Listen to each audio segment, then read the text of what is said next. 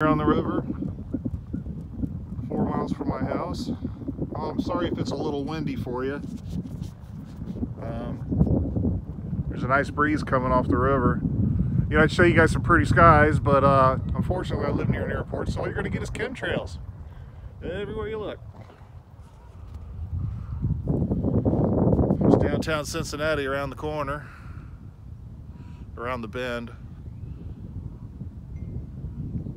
Just had some flooding. It was up all the way up there where my Jeep is. It was actually past that Jeep, like along the street. They got a little wall around that park, so it was okay. What is she doing down there? Letting the dog in the water. Then gonna let it in my Jeep. Okay, that's cool. All right, more later.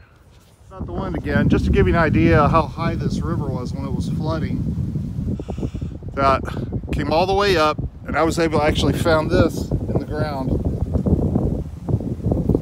Little shell. Oh, back to nature.